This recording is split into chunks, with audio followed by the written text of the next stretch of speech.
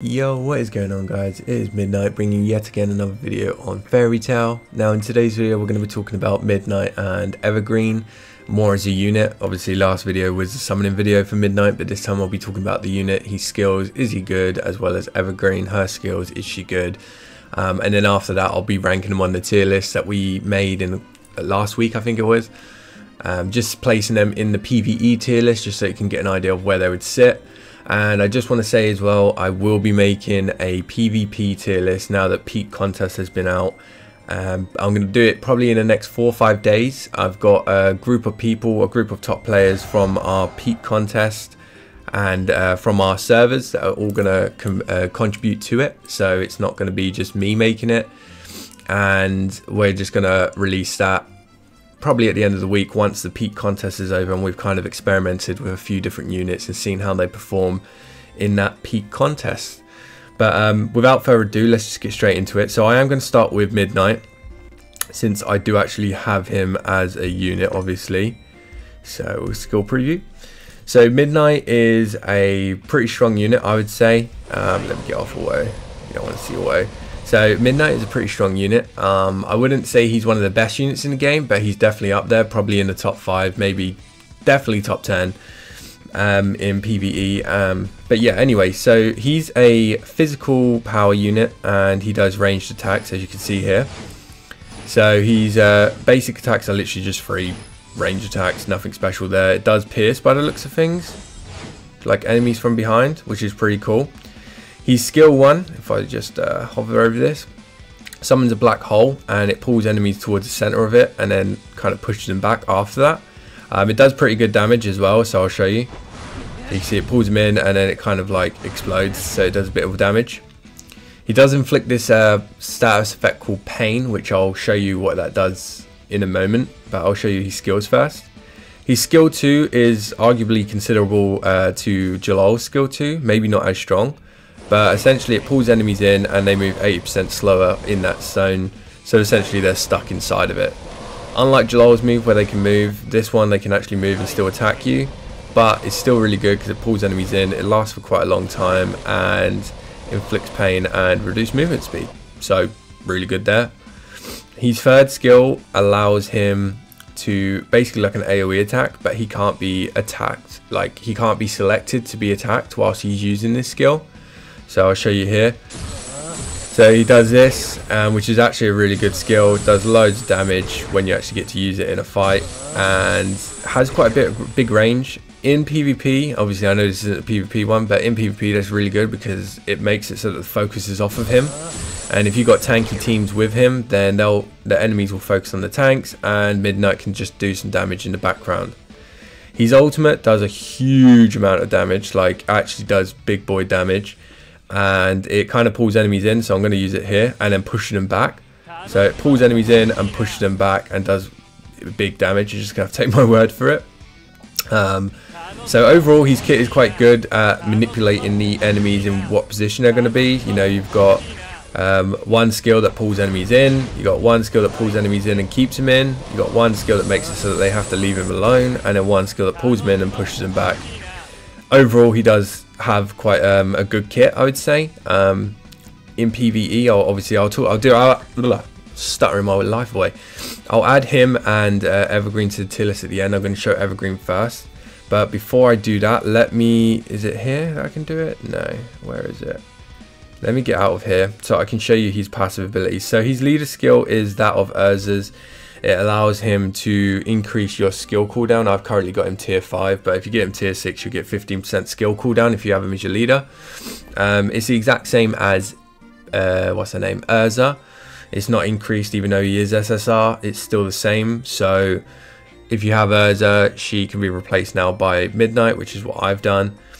And his passive skill makes it so that you get reduced darkness defense by 0.5% for 12 seconds up to 30 stacks.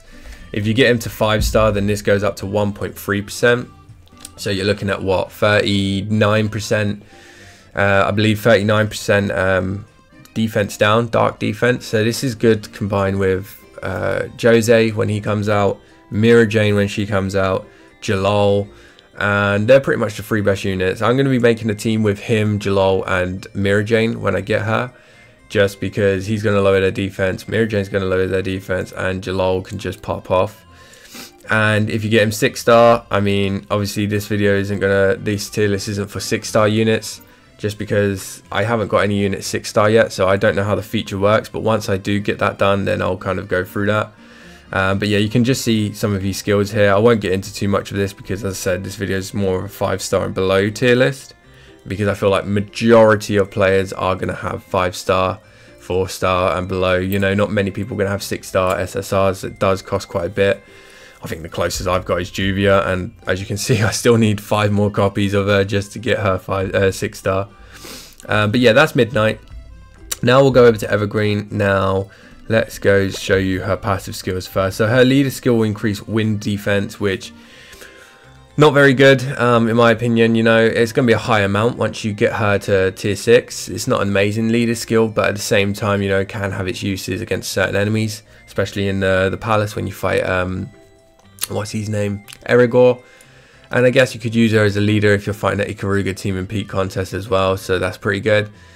Her skill here, her passive skill is Evergreen skills and basic attack deal additional magic damage equal to 12% at level 1 if they are petrified or fall down. And yeah, let's go through her skills. So her first skill is actually quite a good skill. Now I actually think she's quite underestimated because of this skill. Her first skill has a 6-second cooldown, and if you see this, you do like an attack, but you kind of like dodge at the same time.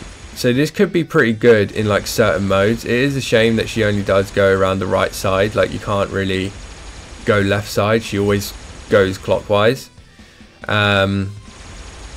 So yeah, that's skill 1. The thing that's good about the skill is obviously because it's a dodge, it does quite a bit of damage, and it's, you know, a 6-second cooldown. So like, you know, combine this with some skill cooldown skills, and she could probably pop this like non-stop in arena, which is actually pretty good. Her skill 2 is really good for teams that you plan on doing dodge with. It lowers the enemy's hit rate by 20% for 8 seconds. And hit rate basically means the chance of hitting you, so you'll have dodge. So if you have Racer on your team, for example, or Cobra, you can just pop this and you're less likely to get hit by the enemies that she does hit with this skill. And it does move her forward as well. One of my guild mates, my guild officer, is probably the only person that I've seen that's actually summoned for Evergreen and built her. And from what he's told me, he likes to do skill 2 when he's in close range, skill 1. Which I think is quite a good combo, especially since when you get in close with them with this, not only are you going to be less likely to get hit from this dodge skill here, but you're going to get less likely to be hit by the enemy as well. Her skill 3 is a petrify skill, so essentially it just does damage and then petrifies them, which is essentially a stun. They can't move. You can see they get petrified, they can't move, and obviously with her passive she does more damage to petrified units. Granted, the skill only does petrify for 1.3 seconds. I don't find that to be amazing, but you know, who am I to judge? I don't have the unit, well, built. And her last skill is just an AoE damage skill that has obviously a bit of control immunity as well. So you can see here, she does some pretty big damage, AoE attack, and kind of pushes enemies back, so you can kind of take less damage from that as well. Not to mention she is an agility magic unit, so as well.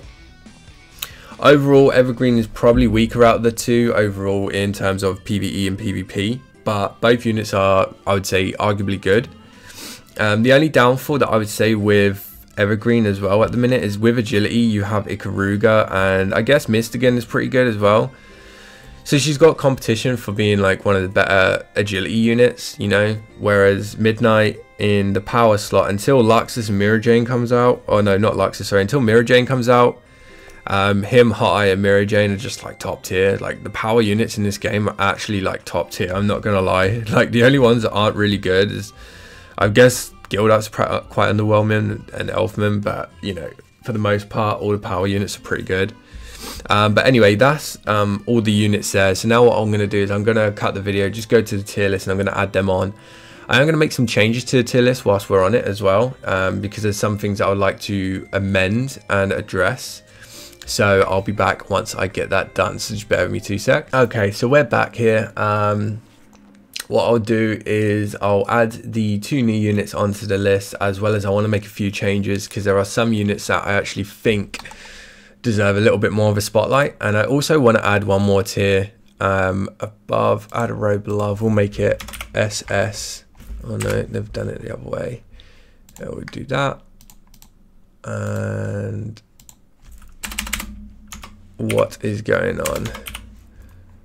Right, so we're going to make an SS tier, and that is strictly for a few units. So I just wanted to do this because there are some units that I think I've been a bit harsh on in the C tier and in the B tier as well as the A, and I do feel like Hot Eye needs to come down a little bit now.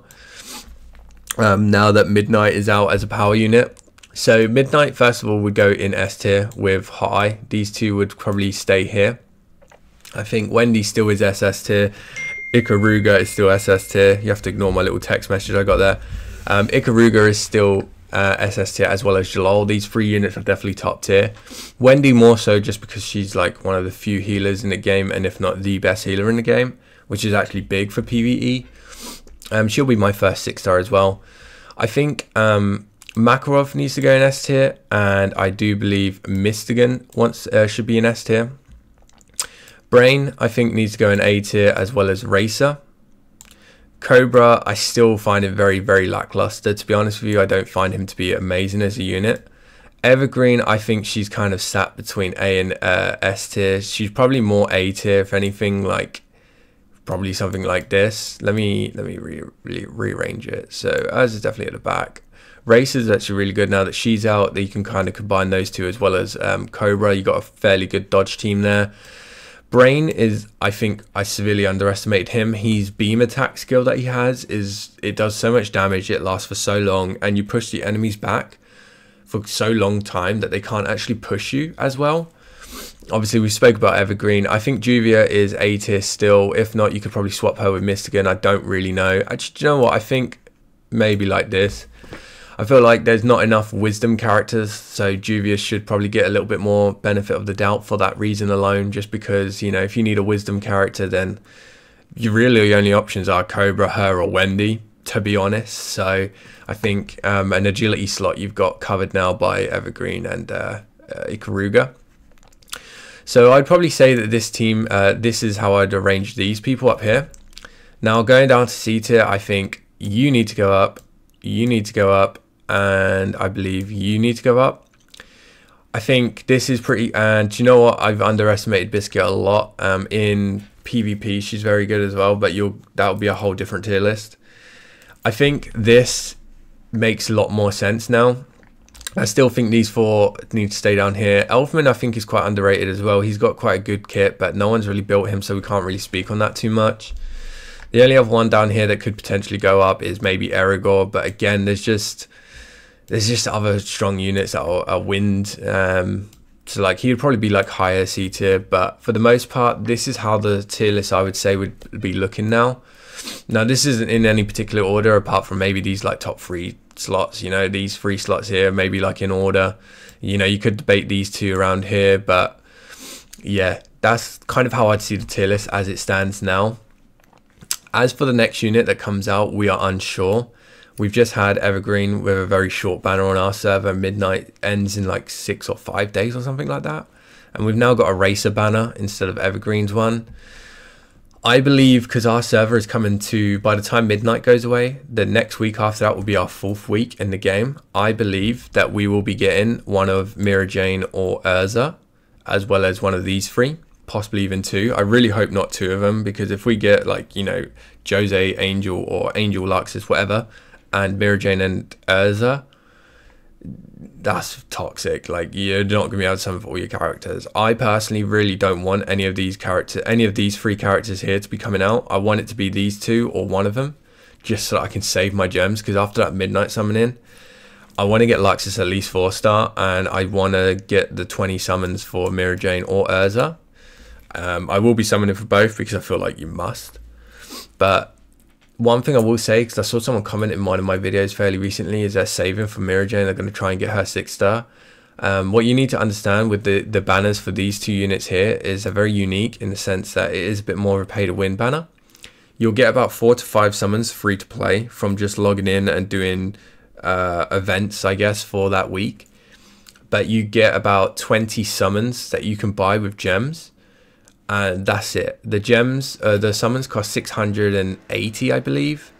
So times that by 20, you're looking at almost about 14,000 gems just to get the 20 summons. So you only be able to summon for these two units 25 times, 24 times, unless you spend physical money, like actual cash, to get more summons. And one good thing I will say about this is if you get the unit, you get them 4-star from the get-go, which is amazing. So what you need to understand, if to get them 5 and 6-star, you're going to have to be spending real money. Saving gems is not going to be a possibility unless you wait for this banner to come back out again and again. But by the time they release the banner again, you'll get Natsu, you'll get Grey, you'll get Minerva, you'll get, you know, the second one of these two. But I believe at the end of the month, I think these banners might be a monthly thing. If I'm honest with you, it would make sense. You know, at the end of the month, they bring out a really good banner for the really good units.